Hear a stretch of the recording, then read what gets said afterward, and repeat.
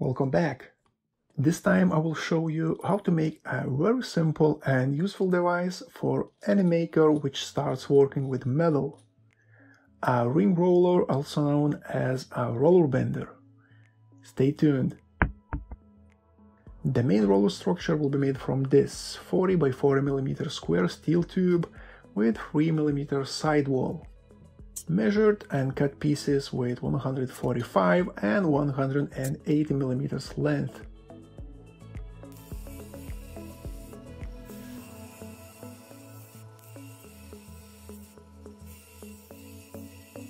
Now it is time for a bit of measuring, marking and drilling some holes. First I found the middle of the tube and then marked 3 places for vertical holes. Those 3 will be drilled on both steel tube pieces identically. Also, all holes will be drilled all the way through. Next, I flip the piece by 90 degrees and draw the line with 13.5 mm offset from the tube side. Here I marked a pair of places for horizontal holes. Later on, you will see why such an offset is necessary.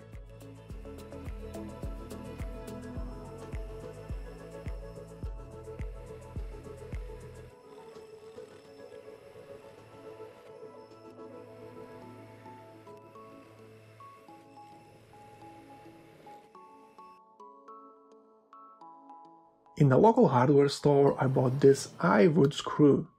Not sure about the purpose it was made for, but I need just that round part, which is exactly 12 mm in diameter.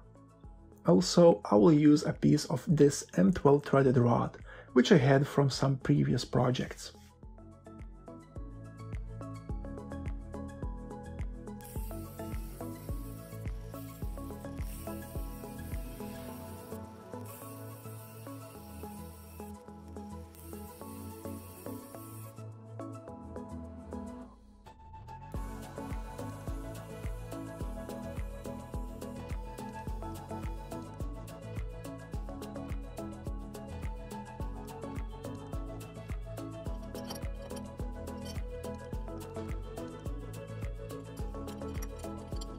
I don't like how the bottom part looks, so I marked and cut both sides in angle.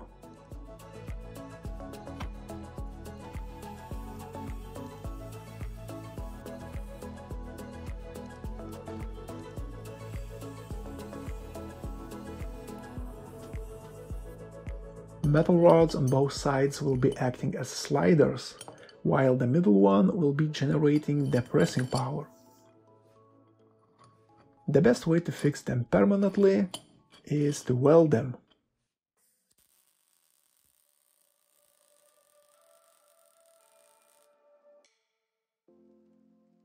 After the welding, I flattened the surface, because this tool will be attachable to the workbench and must have a flat bottom. Press like and subscribe buttons if you like my content. Your support encourages me to keep working on new projects. For rollers, I'll use this kind of bearings. They are very cheap and are the perfect size for this project. 37 by 12 by 12 mm. And I will use 9 of them. Each roller will be formed from 3 bearings and attached to the M12 hex bolt and nut.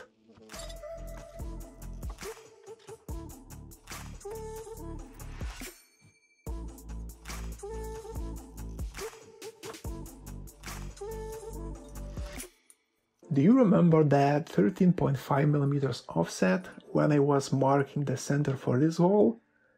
Here is the answer for such measurement. I no need to hold the nut with any tool, because the steel tube sidewall is doing it for me.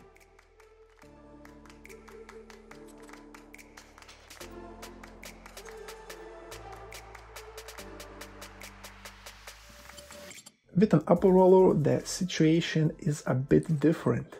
All bearings should be attached with a bolt, but at the same time I need to spin the outer bearing part with some kind of handle. So I need to fix the outer part in one piece and will have a place where I could mount a handle. And here's the solution. Old pistons from car brake calipers. In my metal scrap box I found these three. They are round, they are closed on one side, and this one has almost 37 millimeters of inner diameter, which means I could press all three bearings inside nice and tight. Before pressing bearings in, I need to drill a few holes. One in the middle for the main bolt, which attaches bearings in place, and 4 holes on the perimeter to attach the handle. Those 4 holes also were tapped for M5 machine screws. All 3 bearings were pressed nicely with a vise.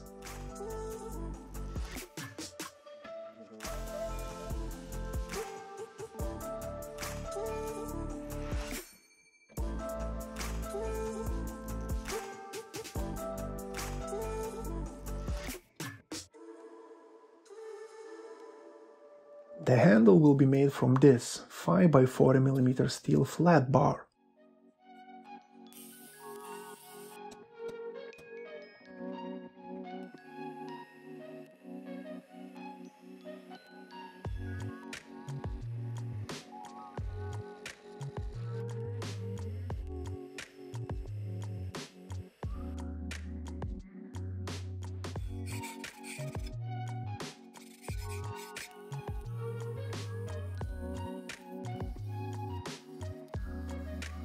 When all holes were drilled and the outer form was shaped, I need to make the final step, to form a small offset that clears enough space for 2 bottom rollers.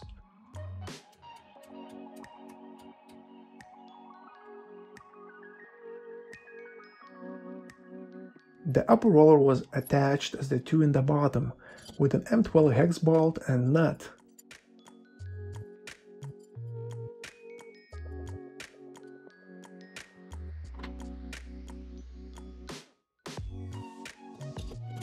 The handle will be held by 4 M5 machine screws.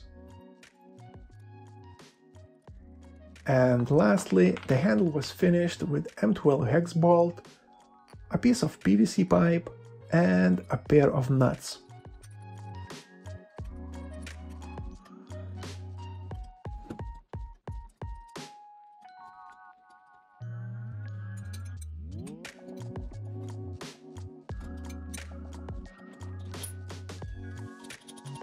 This roller bender could be attached to any flat workbench with a pair of clamps. More pressure you will apply with the nut, faster workpiece will bend. You could manage to bend just a bit to an arc or go all the way to the full circle. The design is minimalistic as possible, so if you need to bend bigger and thicker pieces, there is no problem to scale it up. Thanks for watching and till the next time. Bye.